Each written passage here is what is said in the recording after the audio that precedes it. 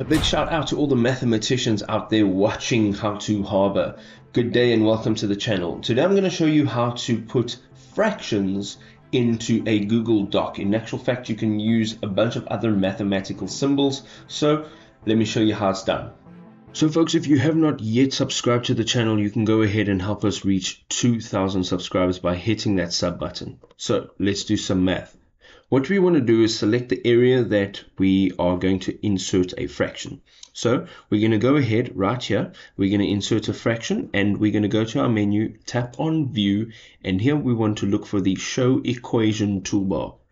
From here, you'll see on the top there is now a new toolbar and we're going to click on new equation. As you will see, there is a block that has been inserted, and here we get to choose what type of equation we would like to get started with.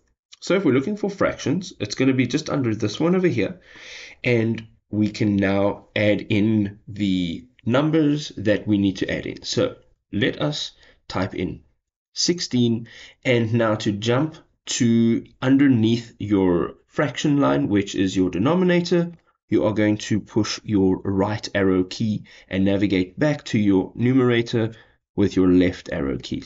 From here, you can go ahead and hit enter and click away, and your fraction will now be inserted. Now, if you want to learn more awesome tips and tricks within Google Docs, you can go ahead and explore our channel. We've got tons of awesome content.